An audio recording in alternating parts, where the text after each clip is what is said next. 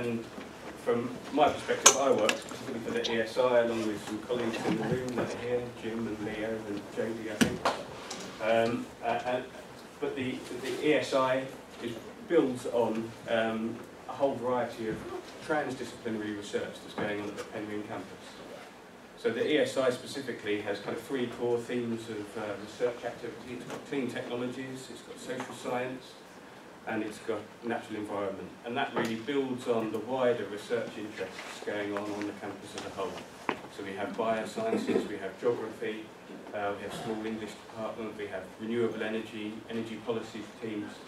And the whole idea is that we have this interdisciplinary or transdisciplinary research going on the campus that is there to help address some of the wicked environmental problems that we've got now.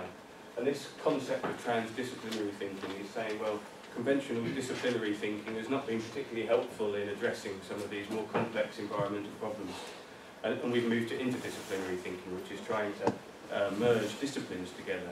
And transdisciplinary thinking is what today's all about, really. It's acknowledging that not even scientific disciplines have the knowledge to address some of the problems that we face, and that we need to work together with communities, with businesses, with individuals, with people like yourselves to come up with solutions to the problems that we face. So this is just a snapshot of some of the weird and wonderful kind of research activity that's going on in the ESI and the wider campus.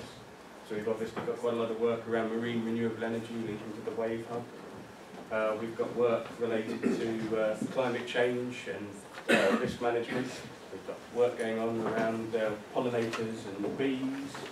A lot of work around ecosystem services, so looking at the environment and trying to evaluate what services the environment provides to us, how we can map those kind of activities.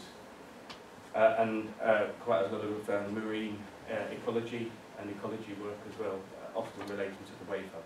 So we've got a whole breadth of interdisciplinary activity here, but that's only going to be useful if we work with you as a community, Cornish community, the region, to come up with solutions to the problems we face. And so this leads on a little bit to my role. What's the point of me? Why am I here? My role, I'm a research and knowledge and change manager, so I work at the interface between the academic world and the outside world. And this is really trying to drive the impact of the research that we do.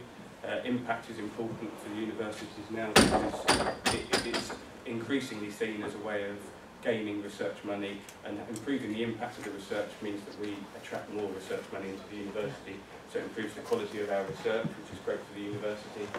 And the other side is the employability of our students. We've got a whole cohort of renewable energy students, energy policy students, ecologists, all here that are going to ultimately go out into the workforce. So if we can build in employability opportunities into their courses, that improves their prospects beyond leaving the university.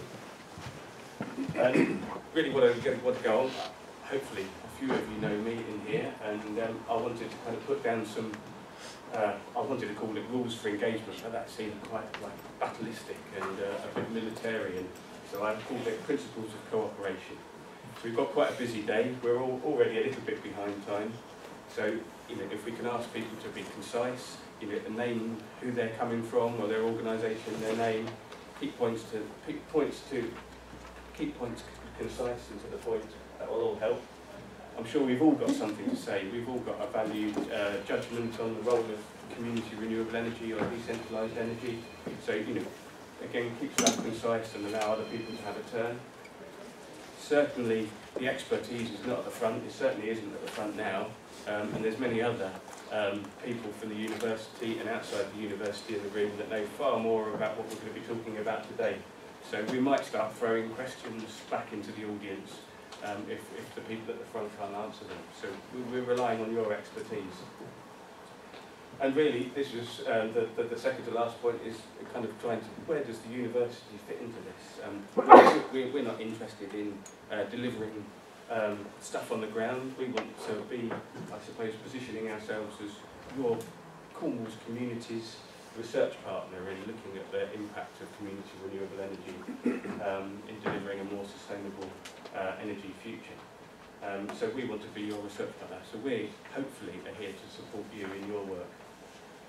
But as you'll no doubt be aware, the role of community energy is complex. You know, it involves lots of things, and I've got a slide that will talk about that in a sec. So we've got to acknowledge that complexity. We've tried to fit quite a lot in today, and probably, perhaps wrongly, we might fail. So we might have some bits that are missing, we might have questions that we're not looking at, we might not have expertise in the room that we need.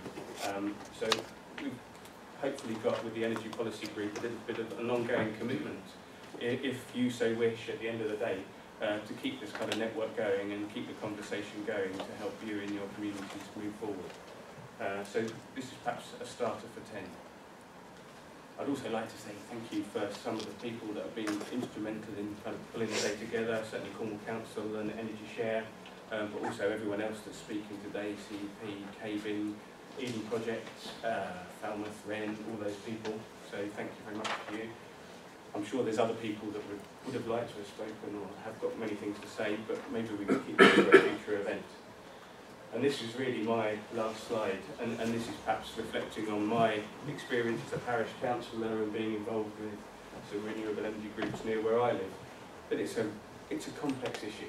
It involves lots of different things, and I've called it this community energy ecosystem. So it involves localism, devolution, our cultural and historical legacies. It's about installed capacity, it's about the technology, it's about innovation, it's about all of these things.